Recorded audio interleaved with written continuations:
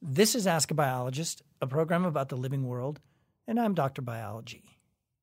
Can't Live Without You is the story of a symbiotic relationship between an insect and not one, but two different bacteria.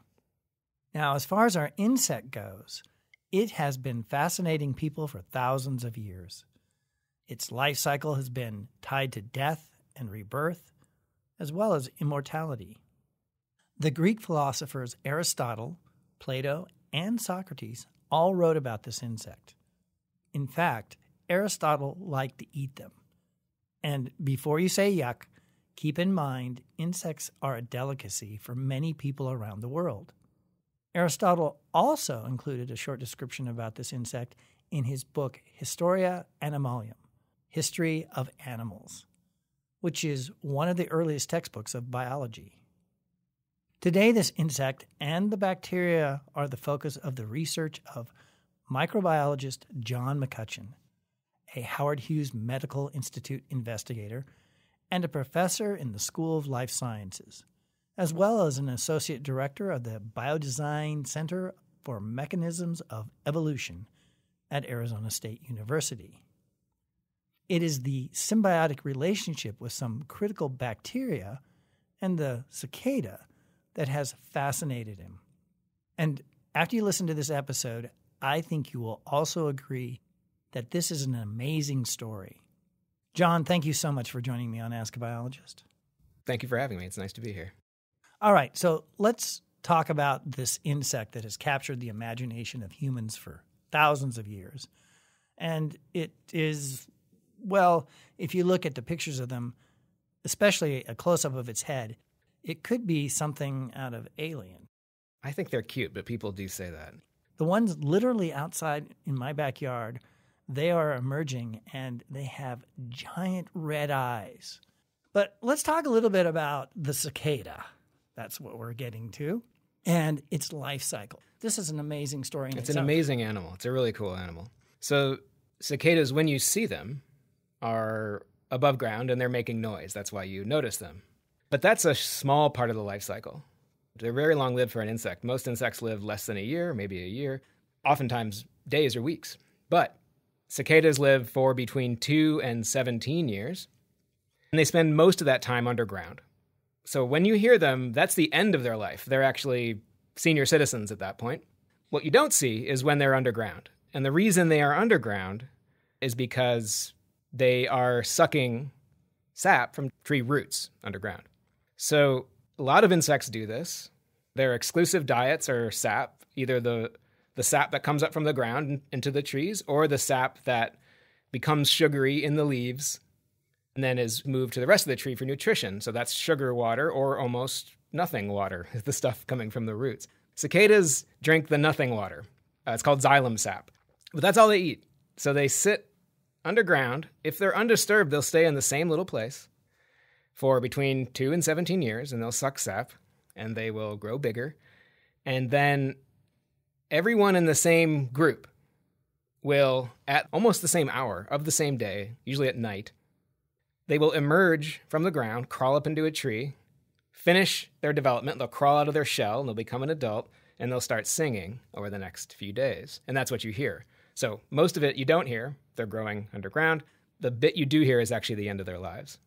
I should say how they get to the ground, right? So you see them in the tree. They are above ground. The female lays eggs in the tree, and then the little babies hatch out of the eggs in the tree, and they fall to the ground. They're delicate. They're like little wisps. And they fall to the ground, and they dig a hole, a little tiny hole, until they find a root. Then they suck, and they stay there. So what we're talking about is metamorphosis, the whole life cycle. And there are two kinds of metamorphosis, by the way. There's incomplete and complete metamorphosis. That's right. We're talking about incomplete. So we have egg. Yeah. Underground, those are those nymphs, right? Yes. And they're molting. And they molt several times, right? They do. Right, Yeah. right. And then they emerge for that final molt and become an adult. That's right. All right, that's cool in itself. It's amazing. All right, we've got this insect underground, and it's sucking up the xylem. By the way, the other thing that plants have is phloem. Phloem, that's the sugary one. Exactly. Right. That's the one that's like syrup. That's right. In some places in the country, or around the world actually, aphids will suck the sugary sap in the trees. So they're normal. They live above ground like most insects. And they will rain down that sap in their poop and make your car sticky, right? So that is the stickiness of the other kind of sap. The sap that the cicadas eat has almost nothing in it. It's very, very nutrient poor. It's not a way to grow any animal. It's amazing. But that's what they eat. That's all they eat. That's an amazing story. But that's not the story we're going to be talking about. And I'm always fascinated with science research and how scientists uncover mysteries, and they observe something that leads them into an area that they want to explore. The area that you're exploring, how did you come across the relationship of cicadas and what we're going to be talking about? A little bit of meandering, a little bit of luck, and a little bit of experience as a young kid. You know, if you live in certain parts of the country, the United States, there are emergences of these 13 and 17-year cicadas that leave a big impression because they come out in enormous numbers. Their dead bodies litter the ground, and that happened to me as a kid. And so it's not like I became a cicada expert, but I knew about them. I can still remember being under a tree and just scooping up these cicada bodies. So that sort of stuck with me. That was a long time ago. And then I went to college and I became a biochemist, and that was interesting but not great. And I ended up doing this sort of internship, this last thing you do before you become a professor. It's called a postdoc. And I worked for a woman who studied these insects, not cicadas at that point, something like aphids, other kinds of sap-feeding insects that only eat sap. And it was sort of on a whim. It was in Tucson, Arizona. We're now in Tempe, Arizona, but it's actually the same species that you heard this morning was out in the tree across from the lab. And I asked Nancy, why don't we do that? Why don't we work on cicadas? Cicadas are neat. She said, yeah, they're neat. Let's do it. We were working on other insects, but it was sort of, they were out there. And I went, and after a week of fruitless work, I finally caught one. They're hard to catch. You get better at it. But at the time, it was hard. I caught it. We started studying it. Wow. We have the cicada, and actually this xylem that's really nutrient poor, not good food. No, it's terrible food. And typically we consume food to get things to help us grow, build, and do work. That's right. So the cicadas are at a bit of a handicap. They have a problem. Yeah. Let's talk about the problem. So the problem is that insects are animals. And animals cannot make half of the amino acids, which are the building blocks of proteins. So the proteins are just things that make up your body, basically. They're the molecules in your body that build your cells, that do the chemistry that help you eat your food and digest your food. And so you need to make proteins. But animals can only make half of these amino acids, these building blocks of proteins. And so the reason that if you're a kid, your parents are constantly telling you to finish your food and do all this stuff is because you're trying to get those nutrients that your body cannot make. You have to eat them. Cicadas are like us in that way. They have to eat half of those amino acids. And they don't really get it in their diet. That is the problem. They can't just go out to McDonald's. So cicadas, they're lacking some basic amino acids that they need. So where are they getting them? They're getting them from bacteria or single-celled organisms that live in special cells in their body. Okay, so we have bacteria. Yeah. And it's not just inside the cicada. No. It's inside the cells. That's right. Inside the cicada. So we have lots of bacteria inside of us in our gut, right? But they're not inside of our cells. If you trace a path from your mouth to the end of the line, it's an open system. Those bacteria are actually outside of your body. They're in your gut, but they're outside of your body. Right. And bacteria get such a bad rep. Yeah. We would not be alive without bacteria. That's right. That's all there is to it. Yeah, we wouldn't develop properly. We would be a mess. Right. Digesting food. Digesting food. All those things. Training your immune system to not overreact to situations, right? To all sorts of things. Right. So, bacteria, we're rooting for you. The good stuff. The good bacteria. Yeah, there are a few bad ones, but it's a small minority. So the cicada, yeah, they've got theirs, and it's inside cells. And it's inside cells. So it's very unusual. So it's a cell inside of a cell. And, we knew that going in. So when I told you that we went across the street and caught a cicada and started studying it, we knew that something was going to be there because scientists in Germany and Italy more than 100 years ago had studied these things with their microscopes, and they could see things that look like bacteria, and they didn't really know what they did. And they knew they were bacteria. They knew maybe there were some fungi in there. So we knew they were there, and we had been studying relatives of cicadas, so we kind of knew where to look. You can't just go catch a cicada and find it. You need to actually sacrifice the animal, kill it, and then dissect it with little tiny scissors and little tiny tweezers and pull out a special organ. It's called the bacteriome. Ome just means organ. And so it's an organ for bacteria. You can see that with just your naked eye in a cicada because the insects are so big. But to see the bacteria, you need more powerful microscopes. So we take that tissue out and we can look at it in the microscope and see the bacteria. And we can do lots of other things. So it's in a special organ. These cells, these special insect cells, are stuffed full of bacteria. Really, really stuffed full. Really? It's interesting to me because I think of, I guess, mitochondria. So the mitochondria in your cells are very old captured bacteria. It's actually really similar. They are now permanent residents of your cells. They used to be a free-living bacteria. And a long time ago, they got into our ancestral cell thing that became all plants and animals and fungi, actually.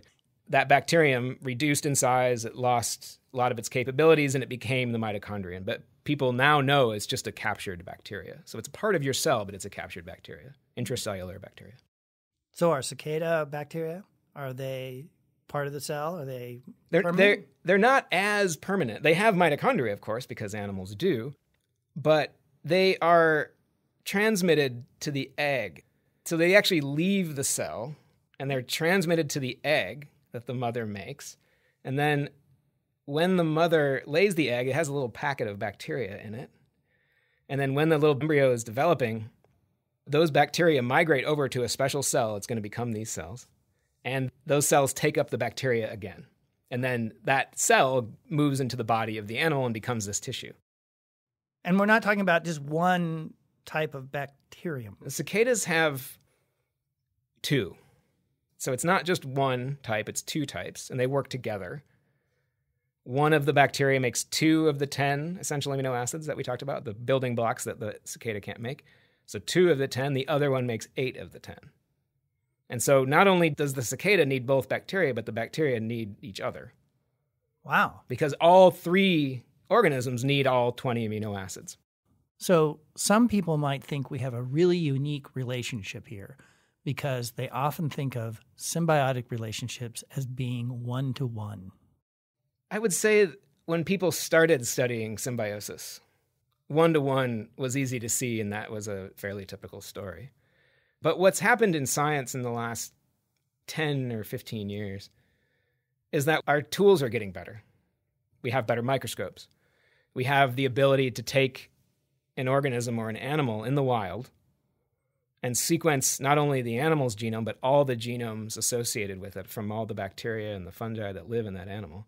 And that's actually how we discovered really what these bacteria do, is by sequencing genomes, or their complete genetic blueprint, all the DNA. We sequenced all the DNA. Yeah, that instruction set that we all have. Right? Exactly. Bacteria have it too. Mitochondria have it too. We always get the mitochondrial genome. We get the bacterial genome. We get the cicada genome.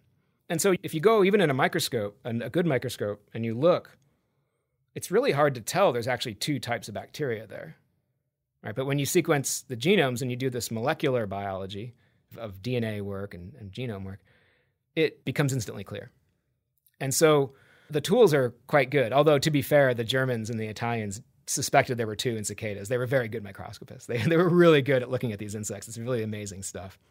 And we're talking, 100 years ago? Yeah, so there's a famous book which was published in the 1930s or so, but a lot of the work was done in the late 1800s, early 1900s. Yeah. Wow. It is amazing what scientists were able to do back then. Yeah, they pushed it to the limits of their ability, right? And they were amazing scientists. And we still read the book. The book is sitting on my desk in my office. So what's the story with these bacteria? It's really amazing. I'm a microbiologist. I like bacteria. I think they're very interesting. So it's just hard for me to not see a cicada and think about their bacteria. And I might be unusual, but maybe some listeners will start to think that way. But it's a very old story, actually. So cicadas, they come in two main groups now. There's 4,000 species or something. And the ancestor is probably about 200 million years old. That's 200 million years old. Really old. And at least one of these bacteria has been there the entire time. One of the two that I've told you about. It's been there the entire time. It's actually common in insects that aren't cicadas. It's found in other insects. It's really old, probably closer to 350 million years. Something like that, 350 million years. So very old. And they've been doing this thing for a very long time. One difference with mitochondria. So mitochondria are in all of your cells, and they're fairly stable. They don't change that much. They change among animals, but in a certain animal like a human, they don't really change.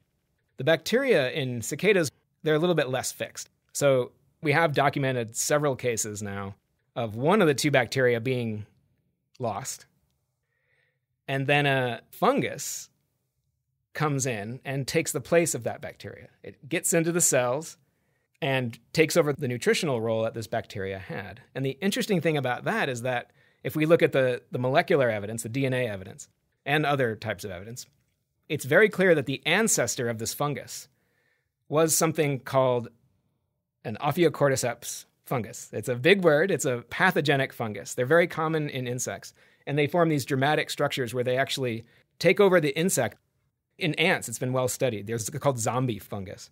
They take over the cicadas, or the ants, and cicadas in this case. Actually, in ants, it's been shown they can change the way their brain works, and they'll change the behavior of the ant to benefit the infection, the fungal infection. So these are documented in cicadas, these bad infections, but it's very clear that many times in cicadas, these bad infections have become good. And they've switched to this nutritional role from this situation where they make the cicada very sick and kill it eventually. So I think that's really interesting. And it seems to be a theme in these sorts of symbioses where you have a bacterium or a fungus that starts off bad, and through something what we're trying to study now, we don't really understand it, how it works, but there's a switch that's flipped.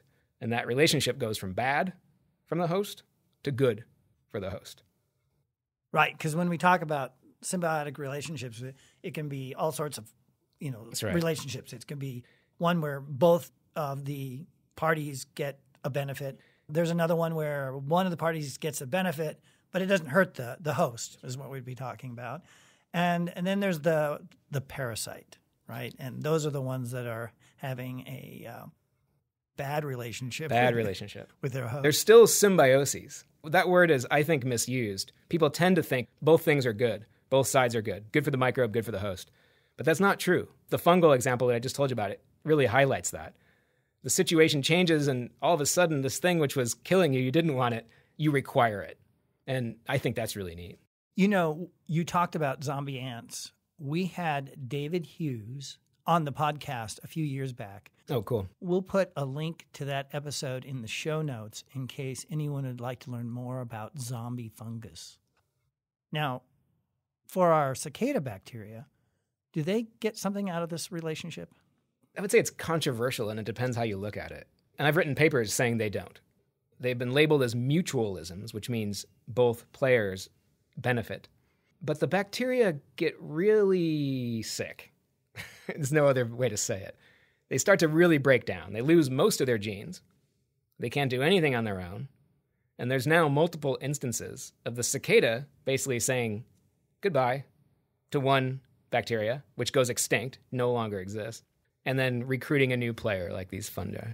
So it depends how you look at it, but I don't think they're getting much out of it. I think they're trapped, and they're being squeezed for their essential amino acids. Right. So in the case of the bacteria inside the cicada, it's building amino acids that the cicada needs. Yes. Mitochondria, I'll just use us, our mitochondria, their main role is for energy. That's right. Right. So without mitochondria, we don't have the energy to do what we need to do. You drop dead instantly. Yeah. Yes. So different roles.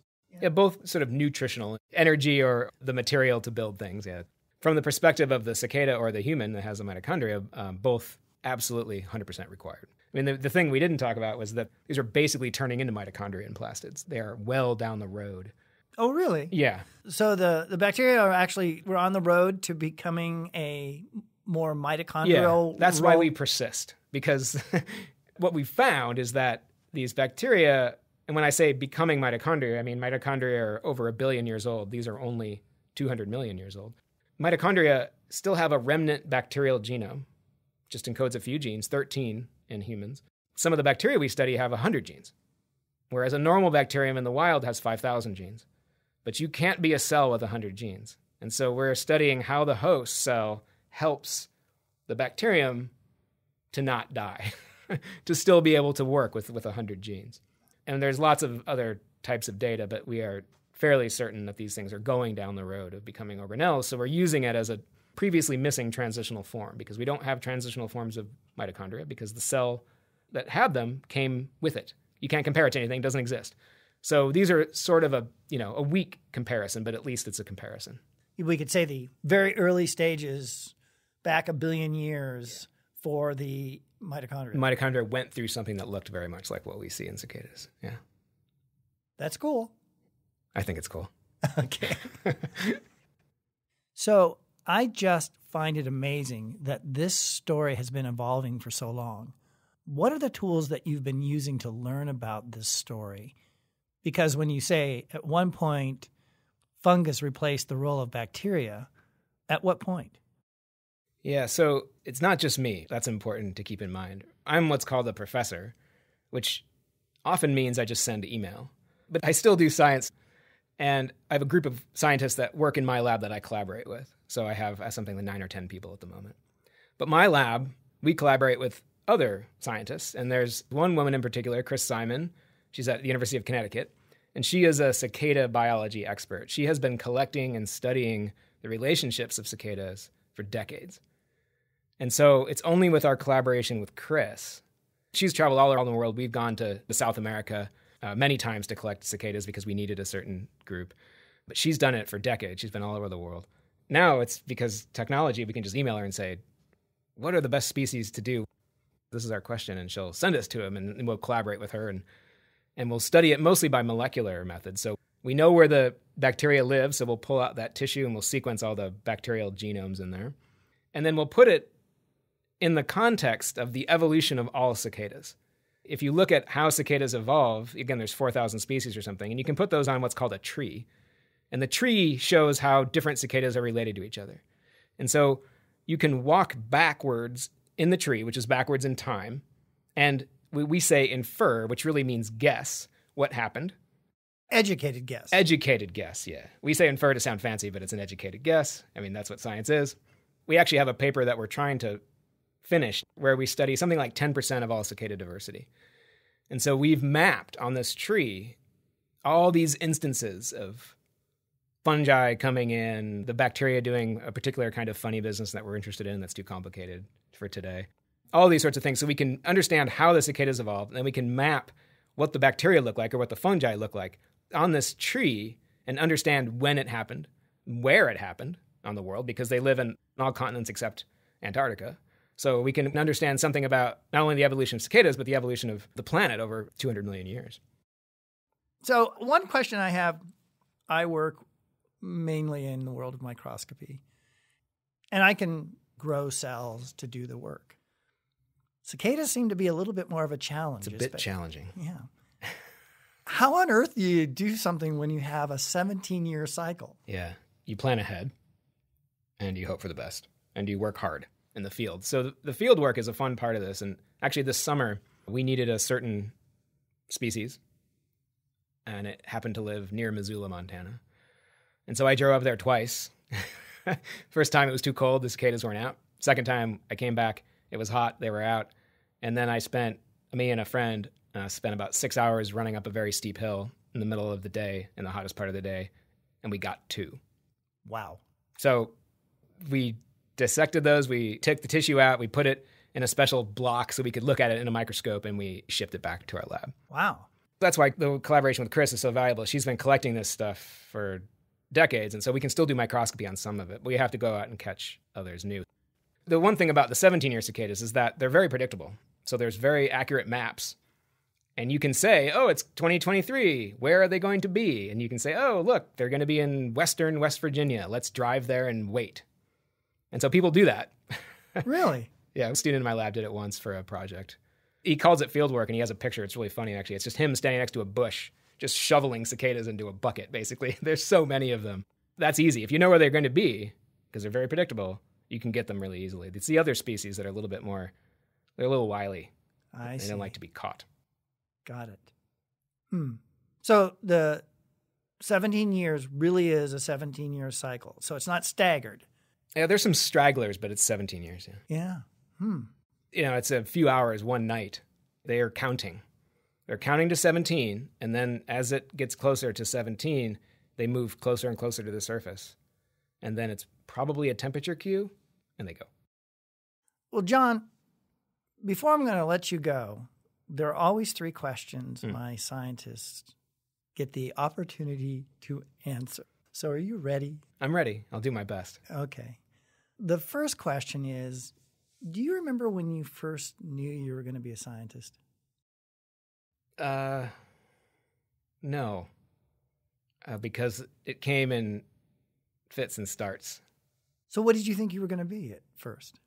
I don't know. I was in high school and I can't remember ever thinking about what I wanted to be. I took a chemistry class, which I liked.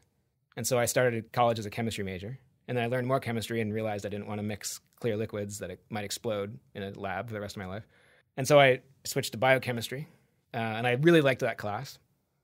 But then, then I went to graduate school, and you have to be in school for a really long time, which is cool because the school is pretty fun. It's hard. I was in this program, but I don't actually know what I'm going to do.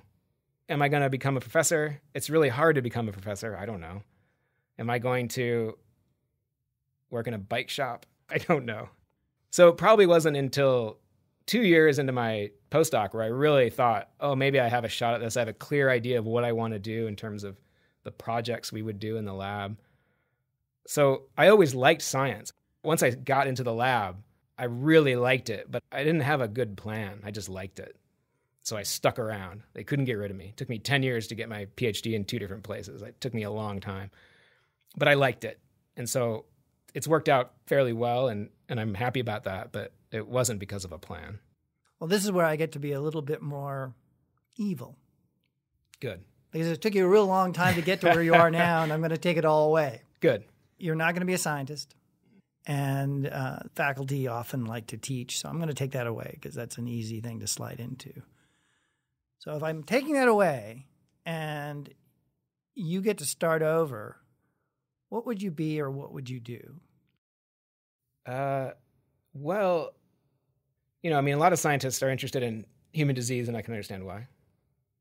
But I don't think that's our biggest problem right now. Our biggest problem is the environment. And so I don't know if environmental work is science, kind of science-y. So that might be cheating, but I think that's a big problem, and it would be nice to feel like I was making a difference there. If that's not allowed, I like sports. I like coffee. I always thought it'd be cool to work in a coffee shop. If you get espresso, that fancy machine, I like that technical work. I think I would be very precise. I think I'd be kind of good at that, although I've never really done it. So maybe I'd work in a coffee shop. That's different enough. That's not cheating. Did I get an idea that you like to ride bikes? Yeah, I rode here. So maybe we could combine coffee shop with bike shop. Often coffee nerds and bike nerds are the same group. Yeah. That would be a hard business. That's been thought of before. So let me go to the last question. And with your background, the length of time it took you to decide or find your way to your career, you probably are going to have some really good advice. What would you tell someone out there that is not quite sure that they are into science, but they might be? What advice would you have for them? I don't know. It's so complicated. I actually sort of feel like it's the opposite. I feel like I'm the last person you ask for advice. I don't know. It's so hard. If you're doing science, if you're in a lab, I don't want this to sound tough or macho or something, but you have to really like it because it's hard. It's hard to stick with it. Science is slow. Things often don't work. But I got lucky. I guess the first time I worked in a lab, I didn't figure anything out, but I remember I did this technique called PCR, which is fairly straightforward now. And it worked. And I saw the result, and I can still remember that day. I felt like I made a discovery even though I didn't. And so I really liked that feeling, and that hasn't gone away. I just like figuring things out. I like discovering things. I like working with people. So if you really like it and you like being in the environment, you have to be honest with yourself. I think that's what I tried to do. Am I good enough to do this? Have I been lucky enough along the way to continue on this path? Do I like what I see people above me in the hierarchy doing, right? Does that seem like a good job? Yes. Okay, I should probably keep going. Because it's not for everyone. There's lots of different ways of doing science, right? You can work in companies, what my wife does. That's really exciting. You can take the skills you learn as a scientist, which is actually a lot of reading and writing, and you can take those skills. I have a friend who's a lawyer now, and I have, friends who've done all sorts of things, consulting, helping other people write. We're actually writers. It's amazing. People don't know that. But stay in school. Take your English class seriously. It's important. You said that a lot of people don't realize that scientists are writers, and you're correct. There's a classic line, publish or perish. Mm-hmm. But I would like to challenge the community because I am convinced that scientists have lost the art of storytelling. I would agree with that, on average. There are some people that are good at it. Right. And because of that, a lot of the scientific literature becomes far more difficult to consume than it should be. And it also keeps, the general public at a distance. Yeah, I think it's important. I mean, it's a hard problem, right? Because science it's very technical now. It's complicated. You're writing for other scientists. When scientists write a paper, they're trying to convince other scientists. But I think the solution is probably to do what you're doing here, podcasts, writing different kinds of pieces in Scientific American or Quantum Magazine or something like that, or being willing to do that and tell your story at different levels. I think that's important. I think one of the things that I feel is really important is people ask me, why do I do this? Why should I care? And I don't have a good answer for that because that's not how science works. The best science is done because someone's curious, in my humble opinion. Not everyone would agree with that, but I feel that pretty strongly. Curiosity-driven science done well can do amazing things. We didn't talk about why the stuff we do is practically important, and it may not be ever, but we do have some ideas about why it might be, but we would have never gotten there if it wasn't for just the curiosity of understanding how cicadas work, right? And I think that's really important. You have to have both kinds of science. You have to have science that is curiosity-driven, and you have to have science that is aimed at a particular problem. I think both are important. Right. We'd say basic research and applied. Right. Exactly. Yeah. And I think there's been a shift, not only in the United States, but around the world towards more applied work. And I think that's fine and it makes sense. But what we're losing is the fundamental understanding of how things work. And you need that to be able to apply things effectively. Well, it's actually a really important point. We were just talking about amino acids, which are the building blocks of proteins. And proteins are the building blocks of us, right? Basic research is the building block, many times the building blocks for this applied research. That's right. It's the essential foundation for applied research. Right. I'm in your court. Yeah. Now it's a podcast of two. But I really believe that. I mean, I think there's plenty of examples of that. Right. And so it's not that applied is not good. No, of course. It's just that we don't want to sacrifice basic curiosity-driven research. That's right. Well, with that last question and a few extra thoughts, I want to thank you for being on Ask a Biologist. Thank you for asking me. It's fun. You have been listening to Ask a Biologist, and my guest has been microbiologist John McCutcheon. He is a Howard Hughes Medical Institute investigator and a professor in the School of Life Sciences at Arizona State University. Now, if you want to learn more about some of the things we talked about, we've included links to several companion stories. One is about metamorphosis, which is a fun one.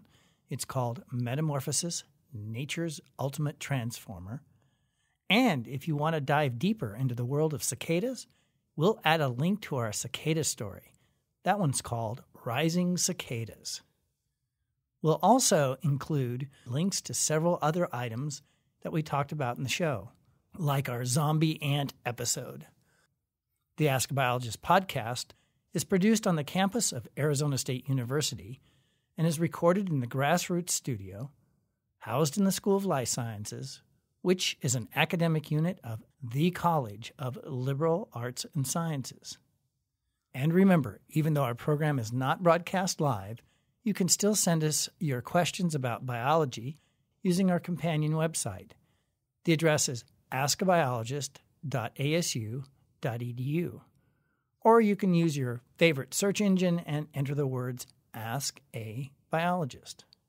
As always, I'm Dr. Biology, and I hope you're staying safe and healthy.